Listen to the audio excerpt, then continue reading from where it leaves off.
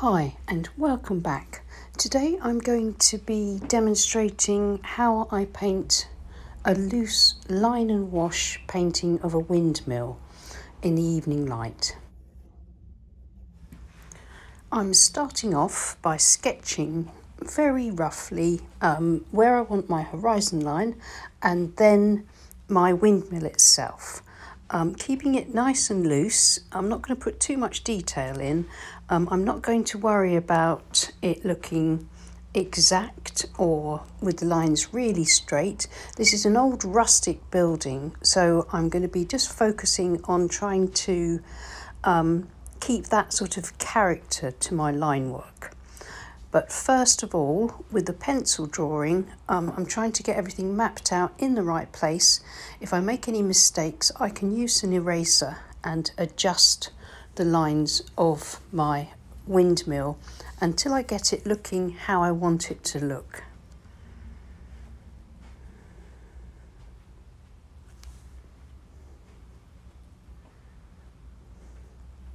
I'm using a sheet or a quarter imperial sheet of Saunders Waterford cold press paper.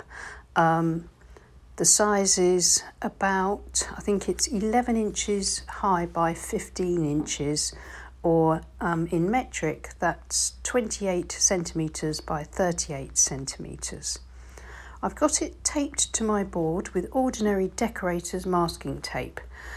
This will help to keep the paper secure on my board. My paper isn't stretched, I don't pre-stretch. What happens is, as I paint wet into wet, the paper will buckle. This is quite a lightweight paper, this one's only £90, so it will buckle, but because it's taped in place, that sort of works to stretch it, so as it shrinks and dries, it flattens out. When I draw in the sails of my windmill, I'm making sure, if I can, that I get them nice and square.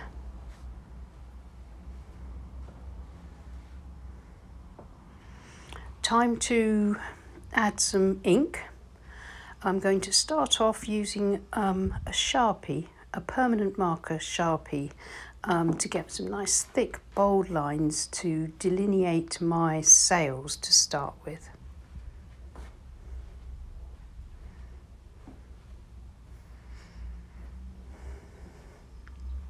Make sure all the pens you use for this sort of thing are waterproof. If you don't have waterproof pens, you can just put your washes in first and then go in afterwards when the painting's dry with your non-waterproof ink.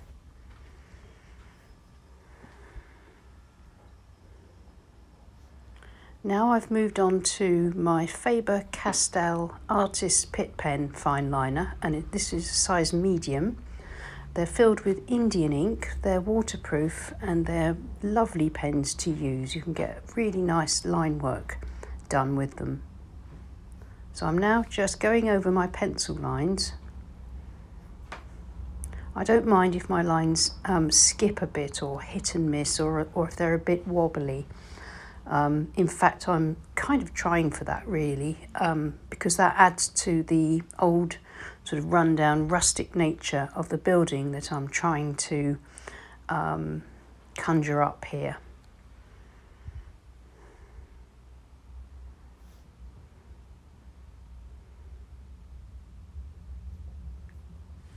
I want to have the windows shining out into the evening gloom. That's my sort of idea for this painting.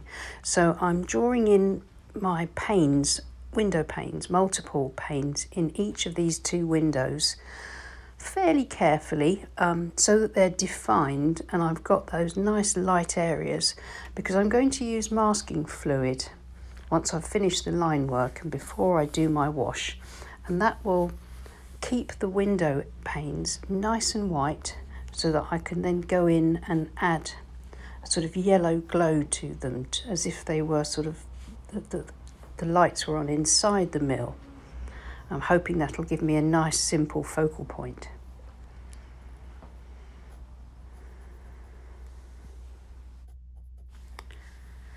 With a line and wash painting, we're thinking in terms of three main tones. So it's a bit different from that point of view to watercolour painting. We're working from our darkest darks first, which is the ink work. This is our darkest dark, so I'm putting in some shadows now so that I can really get this mill standing out beautifully. And then the unpainted paper or anything that we mask out is our lightest light, but the paint will give us all of our mid-tones, nice and simply. Just putting in just a hint of a sort of ground level. And now it's time to mask out my windows. I've got a small detail brush which I have wet it and then rubbed soap into the hairs, and this will preserve the brush from being damaged by the latex masking fluid, which if you're not careful it can ruin your brush, so don't use your best brushes for this. So I've dipped it into my masking fluid and I'm carefully painting over my window pane areas.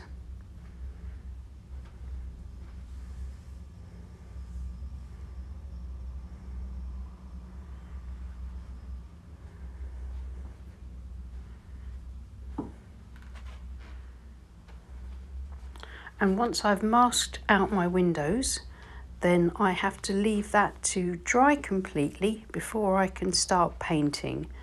If I go in and try to paint while the masking fluid is still wet, then I'll run the risk of lifting it.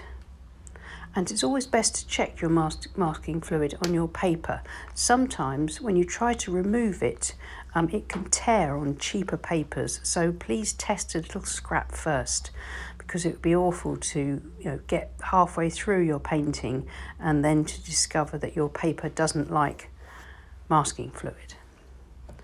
Now I'm going to put on a wash of indigo, burnt umber and Prussian blue. So I'm going to wet my page all over. My board is at an angle of 45 degrees, so gravity will help me to paint the painting.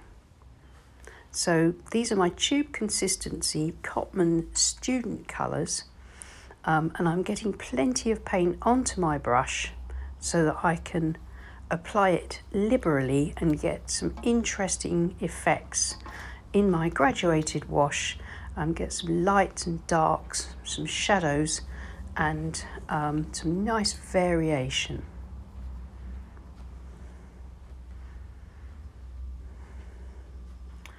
There is a full real-time tutorial of this over on Patreon, so follow the link below if you think this may be for you, and maybe consider joining us, but I'd say after the 1st of the month, because if you join now you'll be charged when you join and then charged again on, I think is it Sunday is the 1st of August, I think, I'm losing track.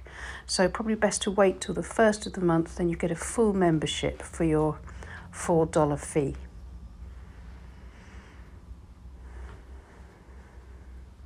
There will also be reference photos. There'll be a copy of the line work for you to refer to as well, and download, copy or trace, that sort of thing.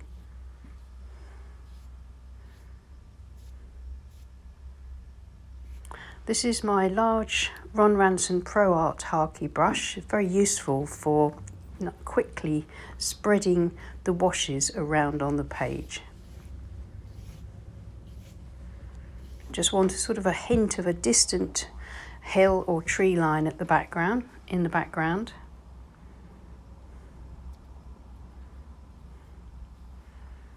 I'm working quite quickly while the page is still wet so that everything just softens and diffuses as it dries. Now I'm mixing up an inky consistency of the three colours, and I'm going to spatter in some of that just to add some texture in my foreground.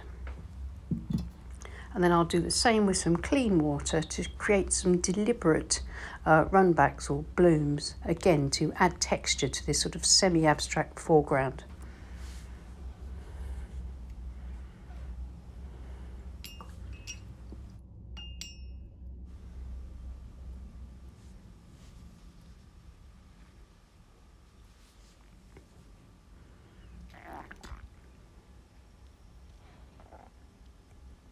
Now I think that's nearly there. I'm going to take the corner of my plastic store card and scrape through the wet paint, the thick wet paint, to give myself some sort of either a sort of faint suggestion of a pathway, or just maybe the sort of, you know, some sort of the lay of the land, something and nothing really, which is often what happens when you paint loose foregrounds, where you don't want too much detail.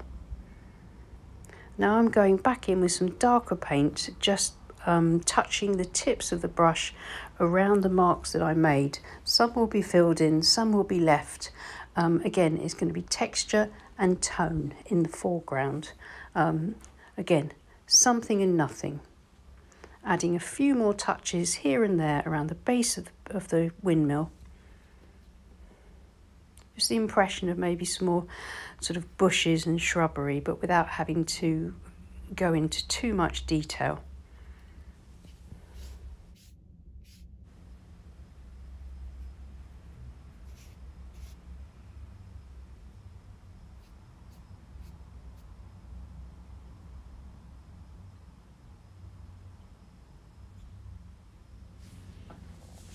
And then finally, when the foreground paint is almost dry, when the sheen has gone off it, but it's still damp, I'm going to sprinkle in a little bit of ordinary finely ground table salt across the foreground. If I've got the timing right, then it should cause a sort of a resist and push the paint away from each grain of salt and give me the effect of some tiny little flower speckles. And that should just be the finishing touch that I need for the foreground. Now I need to leave it to dry completely.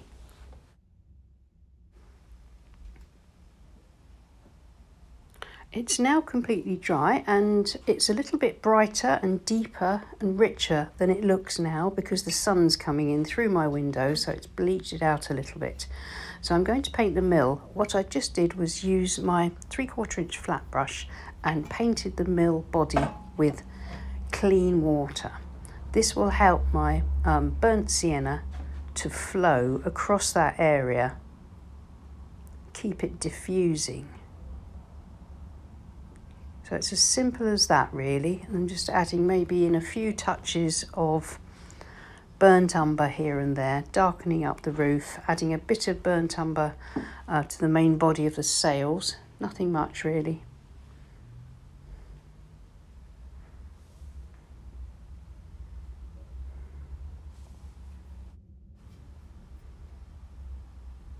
I'm not looking for smooth, clean washes here. I want the transparency of this glaze over the Prussian blue that's already on the mill from the sky, and that just will help to give me some variation and the look of weathering.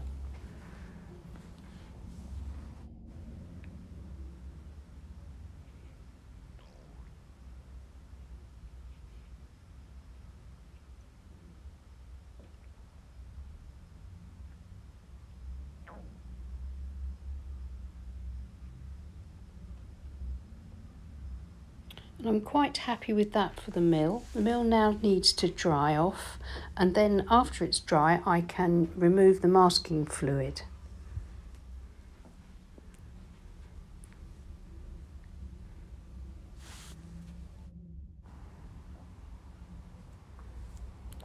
So again, it's all dried back fully, and so I'm using a little bit of masking tape, and the adhesive on the tape, I'm touching it onto the latex masking fluid and it's just pulling it off. You can use an eraser or your finger to rub off the little sticky patches of fluid, and that's left me a nice clean unpainted paper just with a bit of ink work on it for my windows.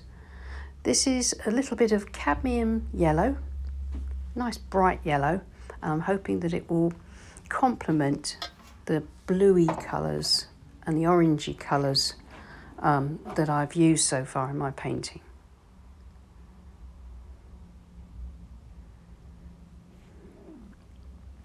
This is my small Chinese calligraphy brush. It's got a nice tiny point so I can make sure that I get into all those window panes. to give me this lovely glow of light coming from the mill.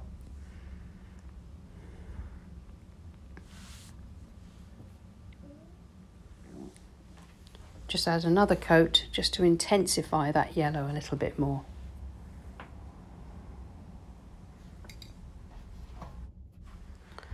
And I think I'm going to leave it at that. I really like the way it's turned out. So let's have a look at it and remove the tape and see it with its clean white border. It's a very simple scene. It didn't take too long to paint. I think it was about half an hour in total, plus drying time.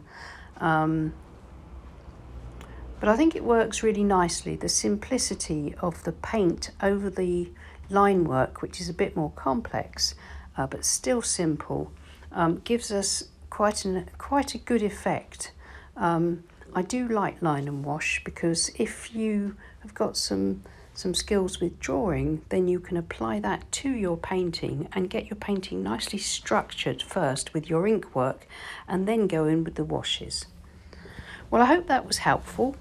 Please give us a thumbs up and subscribe to my channel if you haven't already. And thank you so much to my lovely Patreon group who support this channel. And I'll see you again soon, and happy painting. Bye.